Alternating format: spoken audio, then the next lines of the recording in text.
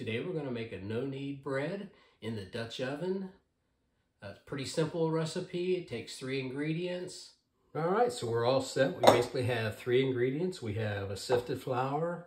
This is an AP flour, but you could use a bread flour. AP is all I had. We use a teaspoon of salt and a 1/4 teaspoon of yeast. This is actually a Red Star active dry yeast that we'll be using today. Let's go ahead and get started.